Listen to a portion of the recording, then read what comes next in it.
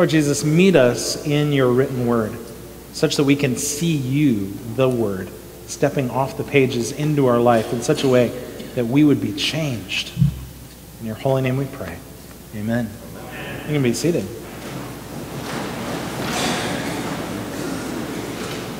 Could you imagine making a memorial, a statue, a large statue to a bug? To a bug, a pest. In 1919, in Enterprise, Alabama, they did just that. They made a monument in the middle of their city to a pest. Why did they do that? Well, for the previous 2 years before making that monument, they had planted cotton. And they'd planted cotton in every single place of ground that they possibly could, and it had been profitable for them. But along came a little thing called the boll weevil, and the boll weevil destroyed their cotton. Those that had enough resources planted the next year cotton again, but you know what happened again? The boll weevil came and destroyed again all of their crops. There were those who were lucky enough the third year, and they decided to plant a little differently. They planted peanuts instead. And the peanuts turned out to be so hardy and the market so robust that they had a harvest that they could recoup and sell all of those peanuts such that their debts were wiped away. And so the city fathers came together and the town council came together and they said, let's erect a monument to the boll weevil. Why? Because without the boll weevil, we would have never found peanuts. Paul is sitting in jail. He's under house arrest, chained between two guards, and he is rejoicing. He has joy that he's able to be right there. Does that seem abnormal to you? It would me. When I'm in the middle of adversity and challenges, when I'm in the middle of all kinds of things that are straining and pulling at me, rarely do I say, praise God, this is awesome. Normally I say, oh, woe is me. And yet Paul sits there in the middle of jail rejoicing at what God is doing. It's an amazing thing. And it causes us to ask, what motivates us? What motivates us to come to church, to serve in any way, to go out into the world? What motivates us? Is it because we're trying to prove our own righteousness, trying to prove our self-worth to someone else or to God himself? Or is it because of a joy that's rested in the gospel?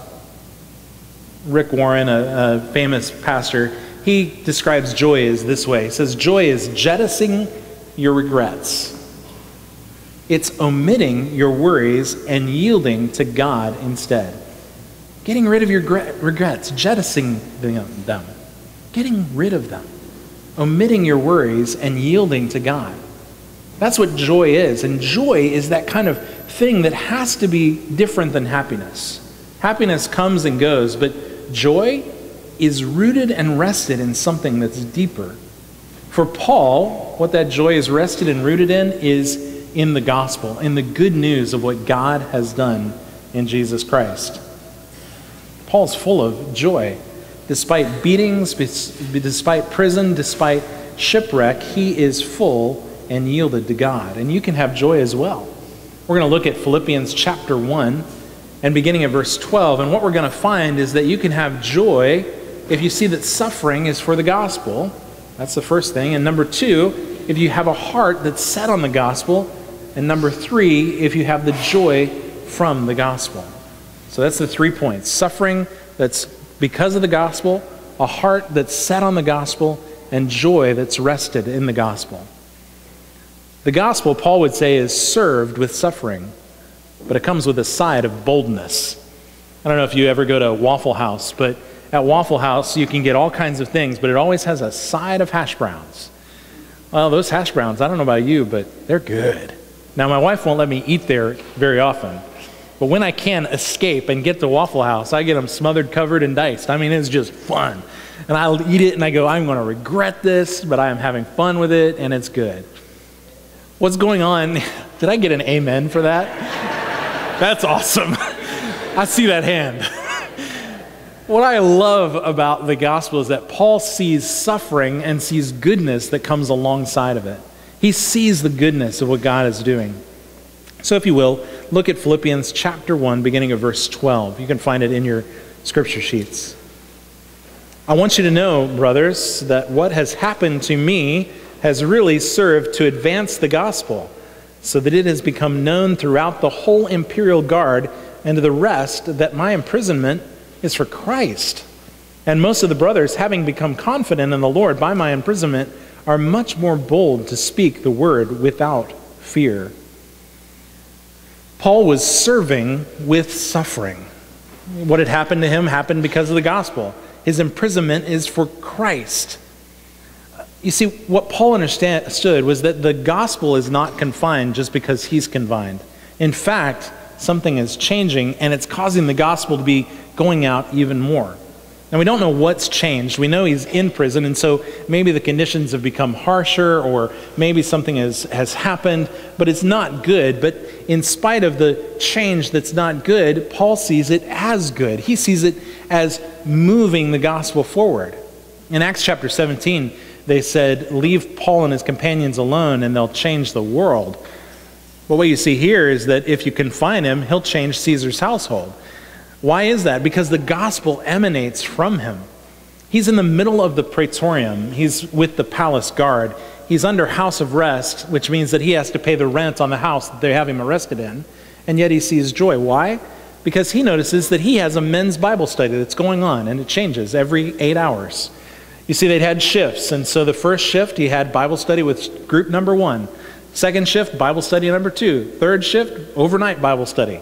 He was happy that he had a Bible study. No matter what was going on, he always had 2 guys that had to listen to whatever he had to say. It was a great thing. And so in the middle of all of that challenge, he saw the gospel moving forward. And he sees the whole guard begin to get the good news. You see, in the end of the book, he says, send greetings to Caesar and his household. It starts here. He's making a brief little notice that the gospel is going out, and then he sends greetings at the end. Why? Because the gospel is not just being said, it's being accepted by many people. Why is that? Because Paul realizes the reversal nature of the gospel. The gospel is always a reversal. It's set on Jesus, who, God of the universe, comes down, strips himself of all of his rights and privileges, and becomes human in the middle of our suffering and dies. But yet that death, which looks so horrible and so vicious, actually turns around to be the best thing in the whole universe. It frees men. It brings resurrection. It brings life. You see, what Jesus does is he wins through death. And it tells us that no suffering can ultimately destroy us. He's not just making the best of it. Paul is not just saying, okay, suck it up, buttercup. He's doing something far better than that. He's saying the suffering doesn't matter when you look at what really matters. And what really matters is Jesus Christ and him glorified. Everything else is just secondary. The most important thing is Jesus. And so he rejoices, and it should be taken seriously, because he's seeing the world changed by Jesus. Can you imagine that? Can you imagine seeing the world changed? Think about our mission statement. Our mission statement is this: Trinity Church exists to 1, share the gospel, 2, make disciples, and number 3, equip ambassadors to change the world. Imagine if that actually began to happen in ways that you could demonstrably see it, right?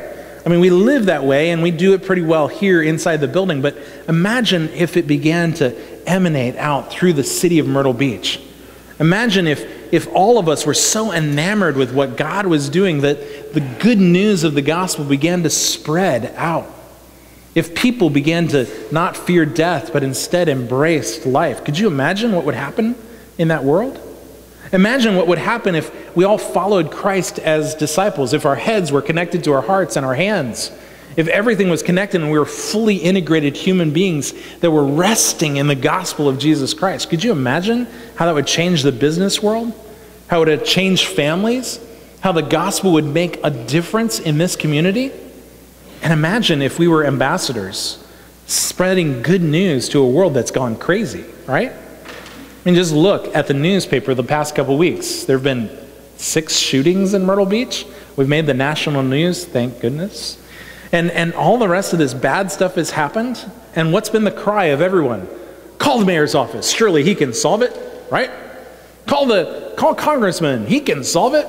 Call the President of the United States. Surely he's got a solution to the problem of evil in human beings. Really? Politicians solving evil in the heart of people? Just do the math there. That just doesn't work, right? The reality is we have good politicians. I like our mayor, I like our congressman, but they're not going to be able to solve the problem that's inside of human beings. Just go look at Wonder Woman. Have you seen the movie? It's great. You got to go see it.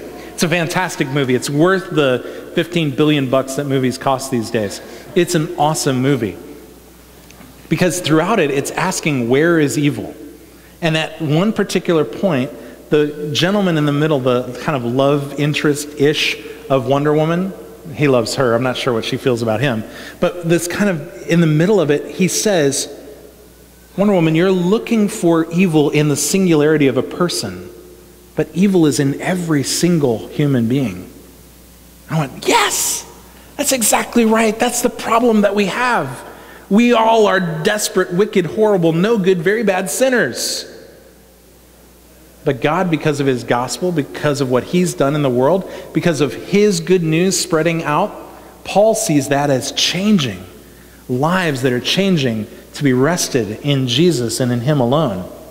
And that's causing boldness to come. That's that side of boldness. Look in verse 14.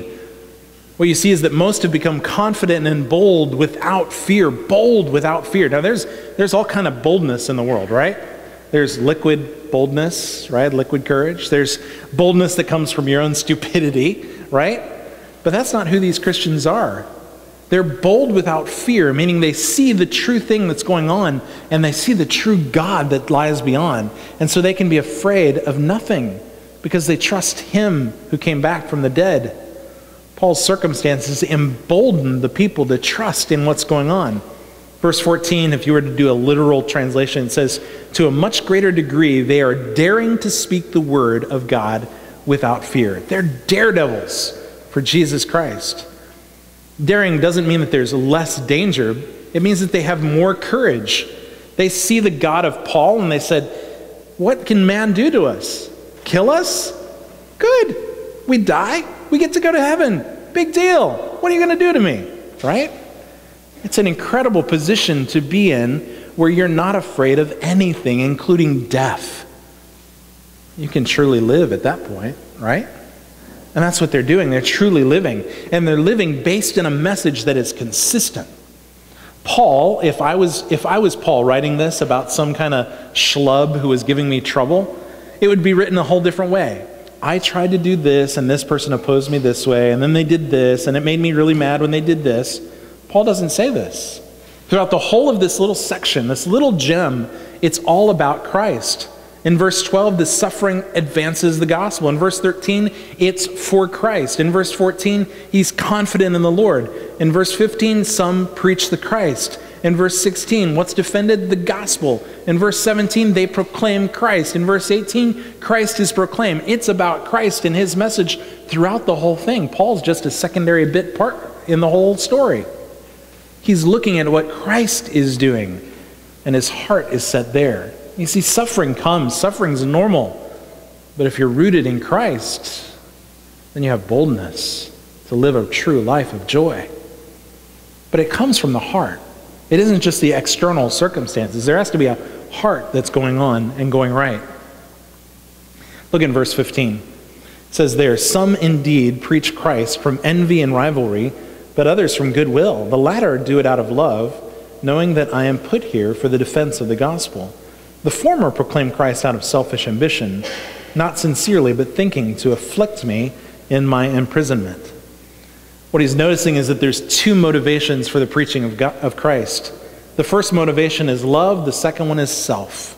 Verse 15, he says, some preach Christ from envy and others goodwill, the latter out of love. Most of the Christians in Rome were beginning to be bold with the gospel, and they were beginning to spread the gospel, which is weird, right? How often do you look at somebody in prison and you say, I want to be like that guy, right? You're like, wow, chains, jail, sounds great. I mean, something's got to be going on in their hearts that's making them do that. Naturally, we're self-protective beings. We want to make sure that we're safe, that we have comfort, that everything's going well. Think about most of your prayers, or at least my prayers. Aren't they normally for like, Lord, let this happen well and help me be saved. Let there be a hedge of protection around all of us. I'm not sure what a hedge of protection is, but then just leap over it. But whatever, a hedge of protection around us. It's all about our safety and all about our comfort. But that's not what Paul is about. Paul's about the gospel, because he sees it as so much bigger and so much better that he finds joy in the jail. And others are beginning to see it as well. You see, Paul understood that he was put there by God himself. He says, I am put here, not by his miscalculations, not because somebody's done something bad to him, but by God's sovereign choice. He sees that God is the architect of everything that's happening. And by this point, it's pretty amazing. In every way, all of the cultures, the Jewish culture, the Roman culture, the Greek culture, have tried to snuff out the gospel. But it only serves to make it inflame even more. They beat them, they put them in prison, and the gospel spreads. They put Paul on a ship going to Rome. Satan himself, chaos reigns and tries to swallow up the boat. The gospel spreads even more. He gets to Rome, they put him in prison, and the gospel keeps spreading. It doesn't seem like the players are what's important, but the message of Jesus Christ that continues to go on. And so Paul is just standing there in awe. I'm chained here, I'm put here, and these chains are doing even more for the gospel. Can't put a good man down, is what Paul would say. And he'd follow up with, and by the way, I'm not the good man. The good man is Jesus, who died and rose again. Follow him, see him, and it changes everything that's going on. But there are mixed motives that sometimes happen. Verse 17 says, the former are out of self-ambition. Some people have a mixed motive for sharing the gospel. Now, note, he's not talking about false preachers. He's not talking about the Joel Osteen's, your best life now, as if suffering just kind of goes away if you trust Jesus. He's not talking about kind of the liberal Episcopal idea that, we just need to have Jesus in our heart and the resurrection needs to be there because that makes us feel really comfortable and good.